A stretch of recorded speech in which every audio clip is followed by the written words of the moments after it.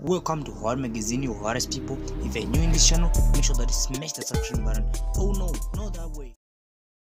PSL is at really low standard. Former Zambian international Clifford Mlenga said it is alarming how the standard of South Africa DStv Premiership has dropped.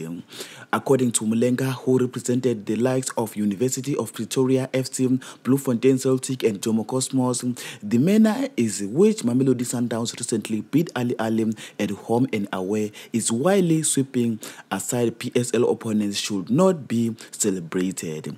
There isn't competition amongst the players anymore, and the limit of these players today is just to play in the PSL and have a good salary and be seen on social media.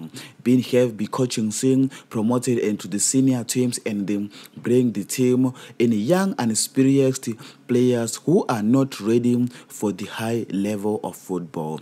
The integrated and the senior of junior players is not, there is no currently players don't have any right graduate any balance. Mamelodi Sundowns is the three experienced coaches and capitalized on this unbalanced amongst the PSL teams, and they are just having fun. Their own competition or now is CAF Champions League. How do you have serious winners and Gavin Hunt sitting at home and Clifford Lazen club bosses, and you have also do more to improve the league by hiring the right coaches and players?